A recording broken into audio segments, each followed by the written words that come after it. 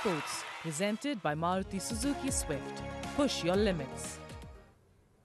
Welcome back. You're watching WION Sports, presented by Maruti Suzuki Swift. Football is all set for a big change, with video refereeing poised to make its debut. In fact, the Club World Cup in Japan will see the technology being used for the first time at a FIFA competition. More details in this report.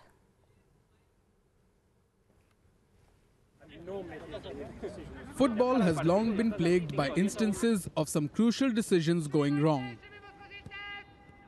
England's third goal in the 1966 World Cup final against Germany, players diving to win penalties, referees making errors on close calls.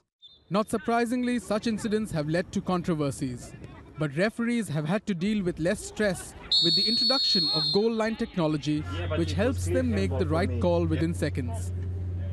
Now, at the Club World Cup, video referees will be on hand to help on-field officials make the right decisions.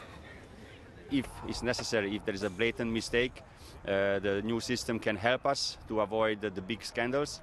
But I think on the field, we never think about the new system, just officiating like usually before. But in a game as fast as football, it takes a number of elements to make sure the decision is made within seconds. It's okay, penalty. One is that you can see here, it's the VAR Hawkeye van with a special software to provide the best camera angles in the fastest possible time to the VARs.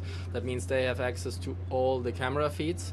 The second element is the headset. That means that the referee, the video assistant referees, can directly speak to the referee on the pitch and can give the additional information that he can see via the screens. And the third element, which is new for us now, is the referee review area at the side of the field, where the referee has the option now to go there and to check, in addition to the information that he receives from the VAR, what happened on the pitch.